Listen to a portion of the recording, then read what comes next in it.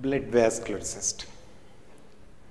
Now, in the animal world, for the first time, blood vascular system is seen in case of annelids. Prior to annelids, when we see nematodes, there is a pseudocoelomic fluid which acts as circulatory system. So there is no separate circulatory system in case of nematodes. In case of flatworms, platyhelminthes, there is no coelom, acylometa, and the function of circulatory system, the transport of nutrients or transport of waste, it will simply occur through parenchyma by diffusion.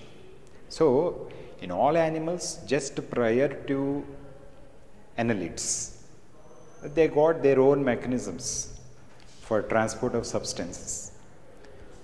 But a separate circulatory system has come into existence in true coelomates. That is because a mesoderm is present associated to the gut, and the gut is surrounded by muscles, and the digested food cannot easily enter into body cavity by diffusion. So a separate circulatory system is required in true coelomates. Now, in the blood vascular system, we have got two basic plans. One is the open type. The open type of blood vascular system. Now, say the pumping organ called heart has pumped the blood through blood vessels. The heart has pumped the blood into blood vessel.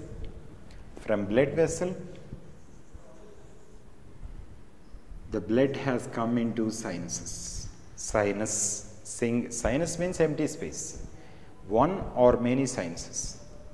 Again, through some other blood vessels, the blood is brought back to heart.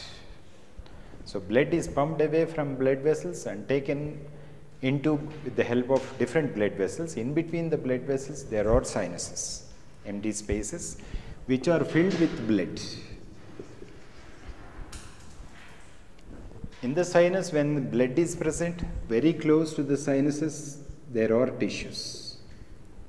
So the sinus is that empty space filled with blood which directly bathes the tissues. So you can see exchange of gases there.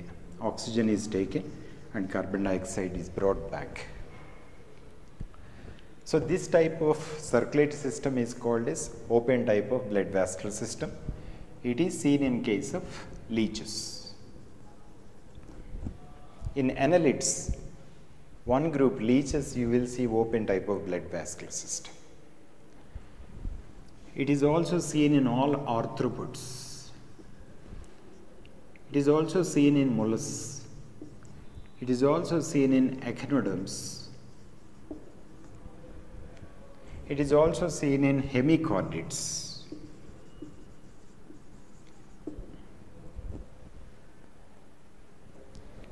It is also seen in urochordates.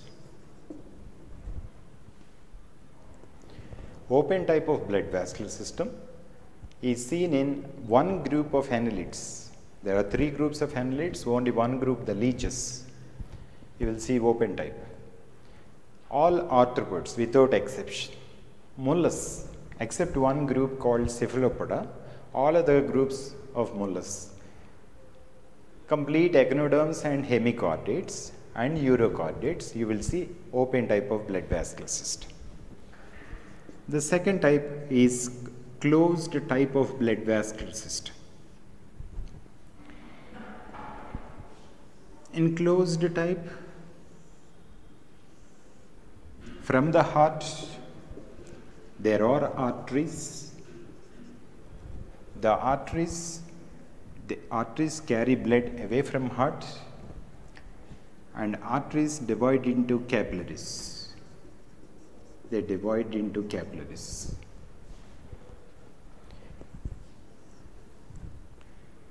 Now from capillaries again, these capillaries combine together and form veins. Near the capillaries, you can see diffusion of gases, diffusion of nutrients. And you can see entry of waste material and carbon dioxide. So blood with carbon dioxide is again coming back into veins. This is the oxygenated blood, this is deoxygenated blood. The heart is pumping oxygenated blood through arteries. Blood vessels which take blood away from heart are called arteries. It generally contain oxygenated blood and nutrients. The arteries will divide into capillaries, and near the capillaries there is exchange of gases, oxygen given, carbon dioxide taken, nutrients given, wastes are taken, and again the capillaries which combine together to form veins. Veins generally contains that waste material as well as carbon dioxide. It is coming back to heart. Now this is a closed type. There is no open type there as like that. So even capillaries from the arterioles and venule end, they are closed with each other. They are not open. No sinuses are generally present. It is called as closed type of blood vascular system. It is seen in cephalopoda. In mollusks, there is one group. The most advanced mollusks are called cephalopods. In cephalopods, there is a closed type. It includes squids, cuttlefishes, where you can see advanced type of circulatory system. And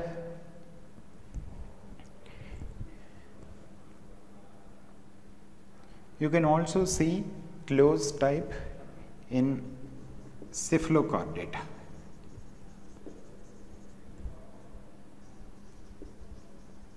Vertebrate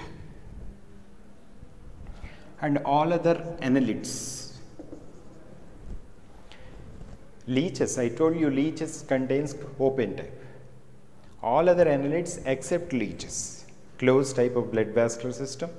And in case of mollusks, cephalopoda.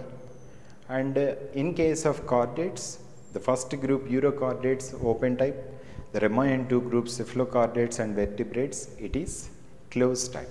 So totally closed type is seen in all annelids except leeches, and only one group of mollusks called cephalopods and cephalochordates and vertebrates of chordates.